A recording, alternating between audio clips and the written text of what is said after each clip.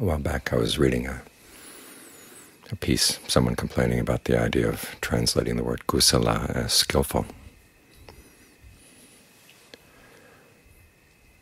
And he was saying that in Western ethical thought, the idea of skillfulness plays no role, so why should we introduce it? It's a very narrow attitude. As if whatever Buddhism has to offer has to go through our filter first before we'll accept it. And we're unwilling to have our horizons expanded. Actually, introducing the idea of skillfulness to ethics would be a very useful thing, because it makes the point that, on the one hand, just good intentions are not enough. They have to be skillful. And you can learn from your actions and apply what you've learned to future actions. This is just one of the many ways in which Buddhism introduces a lot of concepts that may seem foreign to us at first. And they are foreign. But the more you get to live with the concepts, the more you realize that they're very useful, especially for the purposes that the Buddha assigns to all of his teachings, which are to understand suffering and stress and to use that understanding to put an end to them. One set of concepts that's very often underestimated is the concept of property, dhatu in Pali. Sometimes here translated as element, and people tend to think of the medieval elements when they hear that. It's something we've outgrown in the West. But it's very useful when you're meditating to think in terms of these properties. In English we have the word proprioception, which means your sense of the body as felt from within. And this is where the properties are really useful, because they start dividing that sense of the body from within into categories that are really useful. There's breath, or wind, which is a sense of energy; fire, which is a sense of warmth; liquid, which is a sense of coolness; and then earth, which is the sense of solidity. And as you sit here inhabiting your body, it's useful to have a sense of these different aspects of what you're feeling as you're inhabiting your body. It's good for concentration, good for discernment. In terms of concentration, there's that nice passage where the Buddha gives instruction to Rahula even before Rahula starts doing breath meditation, saying, make your mind like earth. Earth doesn't get disturbed by nice things or unpleasant things. You can throw garbage on earth and earth doesn't react. This is a good image to hold in mind when you're going through a difficult situation. People are saying things you don't want to hear or doing things you don't want to see done. And your mind is reacting. Ask yourself, well, is the earth part of your body reacting? Are the bones reacting? The bones are not. Try to get a sense of your bones and then make your awareness like the bones, like that sense of solidity. And you find that you can endure things that otherwise you wouldn't be able to endure. Learn a lesson from earth.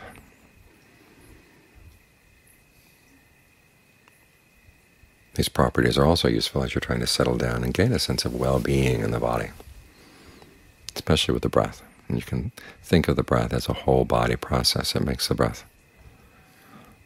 a much better object for meditation than just having it in one spot, say at the nose, or just the air coming in and out that can be felt at the nose or the lips.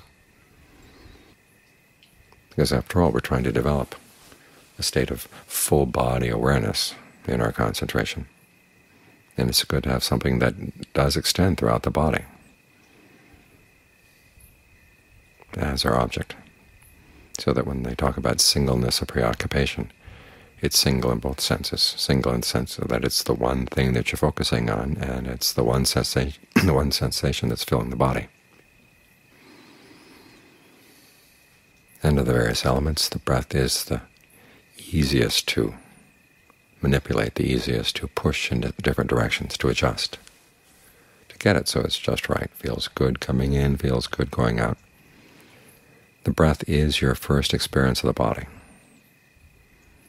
We have a tendency to think that it's the solidity of the body that's there first, and then the breath comes in afterwards. But no, the breath is what enables you to sense the body. If it weren't that energy going through the nerves, going through the blood vessels, you wouldn't be sensing the body at all. So breath comes first, and the other properties come later. And as you get a sense of the breath, you can focus on those properties. You can get them into balance too. Ajahn Fuang would often have his students, as soon as the breath calmed down and was very still in the body, focus first on fire, the warmth in the body. Where in the body is the warmest spot right now? Focus on that and see if you can magnify it, both in the sense of making it stronger and then letting it spread throughout the body the same way that you've let the breath spread.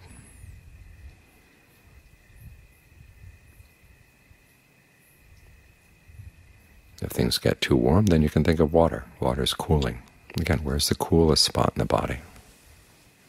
Focus on that. And then let that sense of coolness spread. Then try to balance out the two so it feels just right, not too hot, not too cold, just like Goldilocks.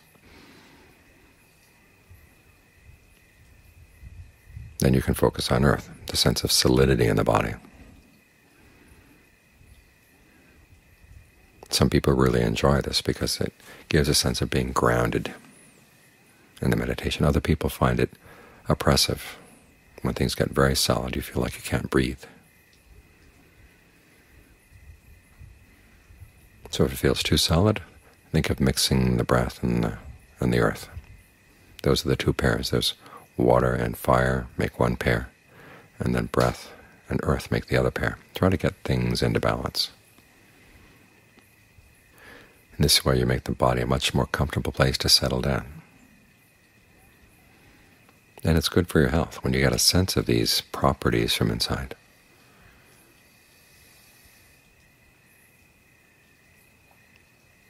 And the body begins to feel out of balance. You can question yourself, okay, which of the properties is excessive and which one is weak? The Buddha's theory of properties, the way they talk about it, is that certain properties get provoked. When the wind property is provoked outside, of course, those are windstorms. When the water property is provoked, there's floods. The fire property is provoked, fires start and then spread. And you find that you can provoke the same things in the body. And often a lot of illnesses, the sense of the body is just not right. Even though the doctors might say that it's due to this or that chemical imbalance, you feel it directly. You don't feel chemicals, you don't feel oxygen, but you do feel these properties. And if you're sensitive to them and learn how to strengthen ones that are weak, you can bring things back into balance. When you're feeling lightheaded, think of earth.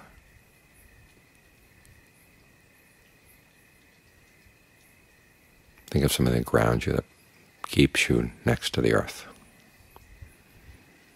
When the body's feeling sluggish, when you're feeling depressed, try to think more of breath, to leaven the sense of the body.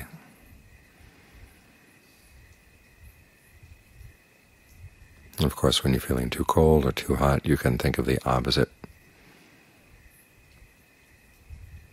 property to bring things back into balance. Now you find that there are limitations on this. One, simply based on the condition of the body, and two, based on the power of your concentration.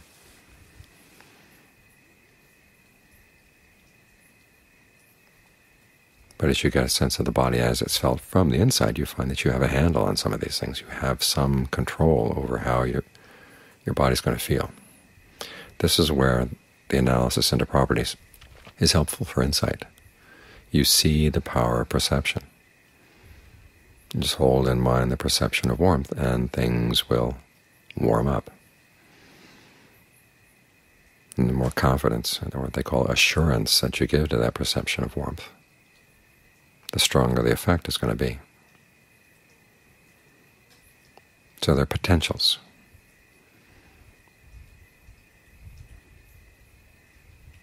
That you can see the extent to which your directed thought, your evaluation, your perceptions really do have an impact on your feelings. How are your experience in the body right now? And of course it helps to depersonalize things. This body is just a lump of elements. It's just a lump of properties. Same properties as everybody else's bodies. The image the Buddha gives is of a butcher sitting at a crossroads cutting up a cow. Of course, as you cut up the cow, the perception of cow goes away, and it's replaced by the perception of meat or bones or the other organs. In the same way as you get a sense of the body in terms of its properties, the sense of its being my body gets replaced simply by, oh, there's earth, there's water, there's wind, there's fire. Around it is space. And then there's consciousness that knows these things. All of these things can be seen as impersonal properties.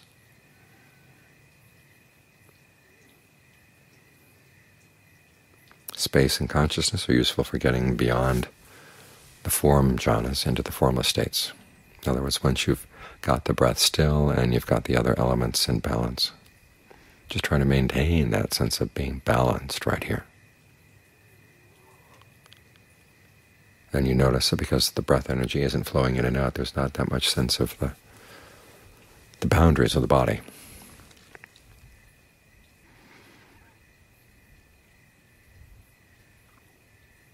Then you see what's holding everything together, what's holding your sense that there is a body here. Simply the mental label of form. If you drop that mental label, you have a sense that the body is just a mist, like little dots in a cloud, dots of water in a cloud. The sense of boundary gets very fuzzy. That's when you focus in on the space between the dots, and that takes you into the formless states.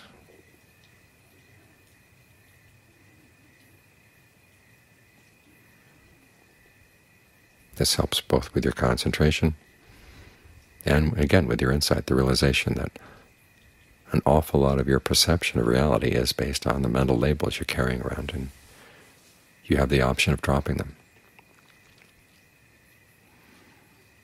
replacing them with other labels, in this case the sense of infinite space. Space is good for when things in the body just cannot be brought into balance. Things feel out of whack, and nothing you can do seems to get them back into whack. So if you can go to space, just hang out there for a while. I think I've told you the story of a John Fuang student who had a voice in her meditation one night saying she was going to die. And sure enough, her body started feeling like it was all going to fall apart. She said it was like a house on fire. No place in the body she went to offered her any comfort at all. And then she thought of space, and so she went to space. Hung out there for a while. And then things in the body returned to normal. So, of course, she didn't die, and that's how she lived to tell about it.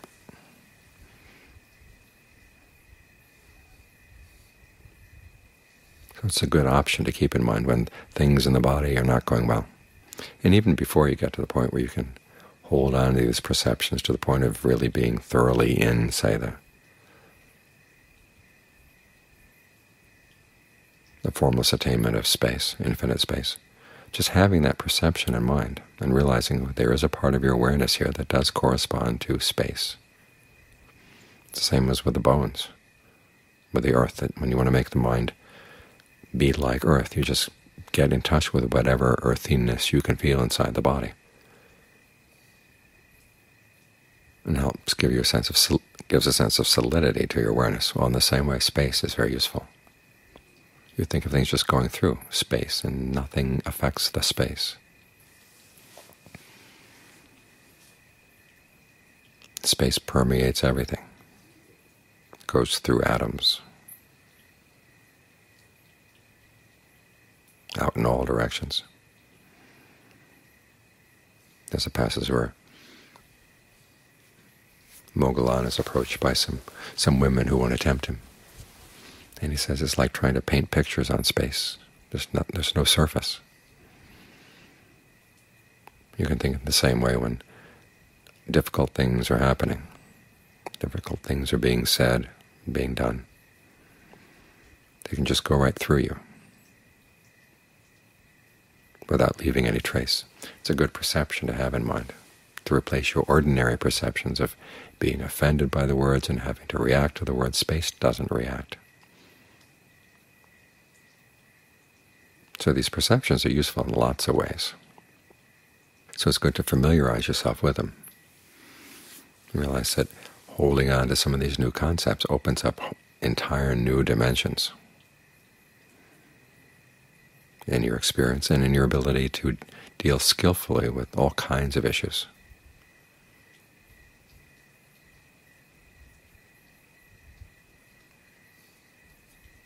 This is one of the reasons why it's good to be open to new concepts, new ways of looking at things, and not be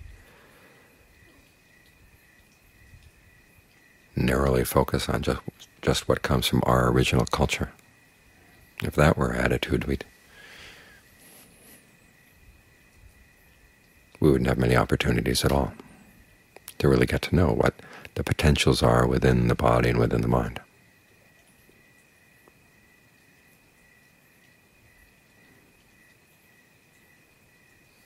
And we'd be depriving ourselves of a lot of the tools that are really, really useful in learning how to understand how we create suffering and learning how to understand how to put an end to that.